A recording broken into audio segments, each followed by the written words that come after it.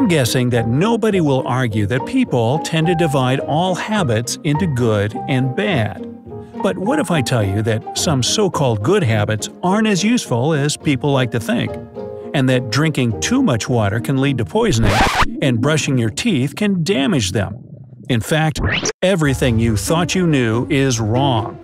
Now wait, it's not that bad. But here's my list of habits you might want to reconsider. Never hold a sneeze in by blocking your nose and mouth with a hand. Sneezes travel at a speed of 200 miles per hour. Now, can you imagine the consequences of preventing this turbo gust of air from getting free? Damaged blood vessels in the eyes, burst eardrums, and even cracked ribs. And that's not even the whole list of injuries people have had trying to hold in a powerful sneeze. By the way, sneezing into a palm is a surefire way to infect everyone around. You'll leave germs on everything you touch – furniture, elevator buttons, doorknobs, and whatnot. You'll be the King Midas of infection. Now, let me be clear, keeping your word is good. But life is unpredictable, circumstances change, and one day you might find it hard or impossible to keep your promise. Most people, in this case, don't want to let others down and do everything they can, even if it goes against them. That's why, if you understand that you can't fulfill your promise, don't try to be a superhero. Nobody is going to appreciate the lengths you've gone.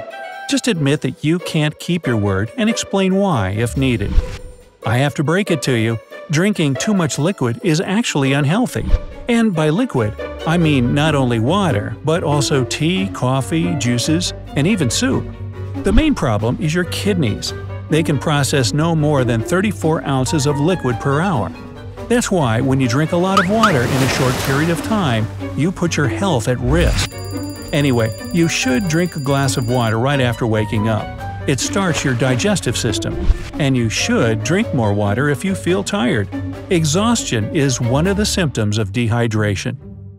Always saying yes is a thing today. By doing so, you become more open to the world and don't waste opportunities. But at the same time, by always saying yes, you can do yourself a disservice. Can you finish this report for me? Yes. Could you pick up my things from the dry cleaners? I'm going out with a friend. Of course. See what I mean? That's why it's rather do what you want to do and don't do what you don't want to do. And even if you know how to solve someone's problem, it doesn't mean you have to solve it. Don't brush your teeth right after a meal, especially if you were eating something acidic. It will damage your tooth enamel and lead to its erosion. Wait for at least a half an hour before brushing your teeth. And if you munched on highly acidic stuff, for example, something spicy or salty, fresh juices, soda, or fast food, better wait even longer, for an hour or so. If you feel that you have to remove small pieces of food immediately, though, use an oral irrigator. It'll help you without harming your teeth. Listen to your body, they said. If it lacks sleep, give it more sleep. And now, I get to know that sleeping as much as you feel like isn't that great. Even worse, if I start sleeping more than 9 hours a day, I may have depression, put on weight, and have health problems. 7 or 8 hours is enough for your body to restart. And if you wake up at the same time on weekdays and at the weekend, it will be easier for you to stick to your sleeping routine. Lots of people try to do something useful every moment of their life. With time, it gets harder to distinguish between laziness and so much needed rest.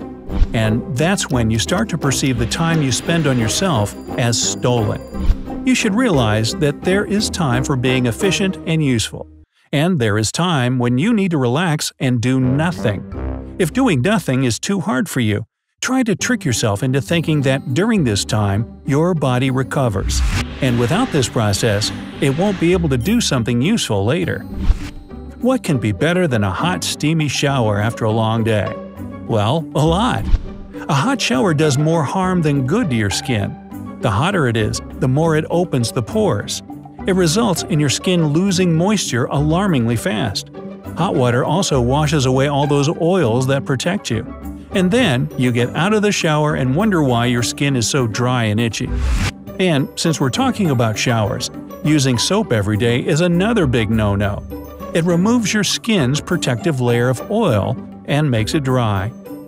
Despite what most people believe, living in a constant money-saving mode won't get you anywhere good.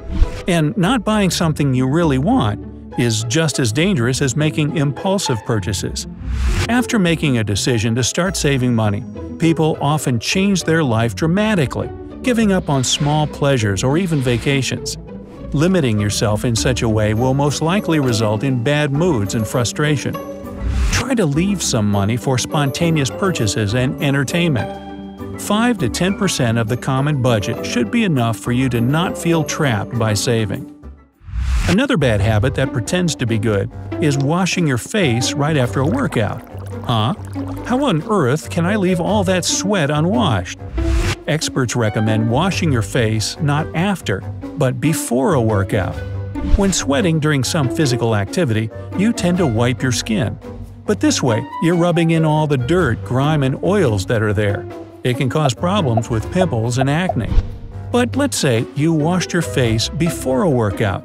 It means that when you get hot, there will only be water and salt on your face, and it won't do any harm to your skin. At first glance, analyzing your past seems to be a great habit. You can see your mistakes, draw some conclusions, and become, wiser. But the problem with this constant reflection is that it prevents you from enjoying the present. Living in the moment isn't just a pretty phrase. Try to only analyze what's important for your future life. Do not pity yourself or make up different scenarios, living through this or that situation from the past. Living in the moment is simple. Just watch what's happening around and feel being part of it. An early morning workout is supposed to be great for your health, boosting your energy levels and charging your batteries for the day. Not so fast. Researchers from Brunel University in the UK have discovered that when you have intense physical activity early in the morning, your immune system becomes weaker. That's why you catch a cold or get infected much easier. So, laze around in bed in the morning and leave a difficult workout for later. If you have ever tried to lose weight, you probably fell for that healthy habit of switching to low-fat products. But while doing it, you most likely cut down on good fats, such as omega-3 fatty acids as well. And that's not wise. This fat, found in nuts, oily fish, seafood, and some seeds, is crucial for your skin condition and the functioning of your heart and brain. So, there you have it. As they say, first you make your habits, then your habits make you. Just be careful about which habits will give you the most bang for your buck. Hey, if you learned something new today, then give the video a like and share it with a friend. And here are some other videos I think you'll enjoy.